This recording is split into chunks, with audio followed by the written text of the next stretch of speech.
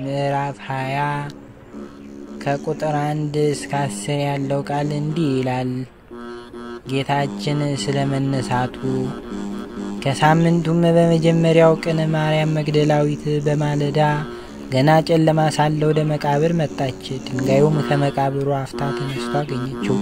ፈጥናም ወደ ስምዖን ጴጥሮስና ጌታችን የወደው ራሱ ወንጌል ምዕራፍ 24 ከቁጥር 1 እስከ 12 ያለው ቃል እንዲህ ይላል።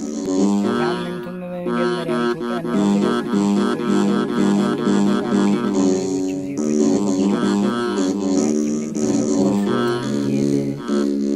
ምዕራፍ 16 ከቁጥር 1 እስከ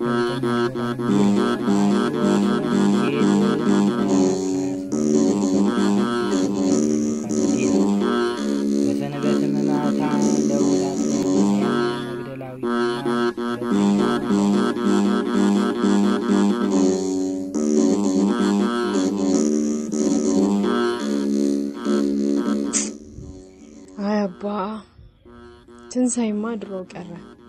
በዚህ የተረገመ በሽታ ምክንያት ይኸው ከትንሣኤው ክብረ በዓል ከቤተ ክርስቲያን አራቀኝ።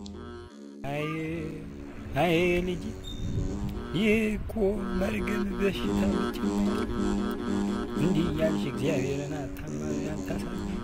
ይልቁንስ ወደ እግዚአብሔር በሊናሽ ተመልሰሽ እግዚአብሔርን አስቢ። ይህ እኮ በሽታ ብቻ እኛ በህሊና በአእምሮ በእዝነ ልቦናችን ከእግዚአብሔር ቤት ርቀን በአካል ግን ስንመላለስ እንደኖርን እንድናስተውለው ወደ እግዚአብሔርም ቤት በልባችን ጨምር እንድንጓዝ እግዚአብሔርን በማስተዋል እንድንለምን የመጣ የጽድቅ መስመር የጽድቅ ጎዳና መጨመር ነው እንጂ ተይ ልጅ ይህም ቀን ያልፋል። እግዚአብሔርም እኛን ተቀይሞን አይቀርም። አንድም ቀን አለ እግዚአብሔር ሊናውን ወደኛ መልሶ እኛም ተመልሰን እግዚአብሔርን እኛም በቅዱስ ቤቱ እንገናኝበት ጊዜ አይጠፋም። ተይ ልጅ አትማል። ተይ ይልቅ በሆነው ሁሉ እግዚአብሔርን አመስግኝ። አሁን አባ ልክ ብለዋል። በልቤ ራቁትን ቤት ይኸው ዘወትር በልቤ ቀርበው ዘንድ እያስተማረኝ እንደሆነ አስተዋልኩ።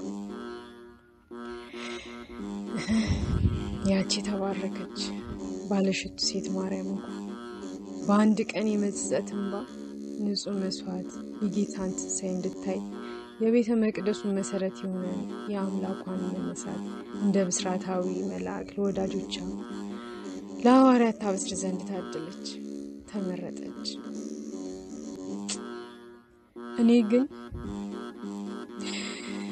እኔ ግን አንድም ቀን የልብ እንባ የተመረጠች ንጹህ መስዋዕት ለአምላኬ ሳላቀርብ አምላኬን አማረርኩ። አቤቱ አምላኬ ይቅር በለኝ። ያንተ ቅዱስ ፈቃድ የሆነውን የወደድከውን ሁሉ በእኔ በባሪያ ላይ ይሁን።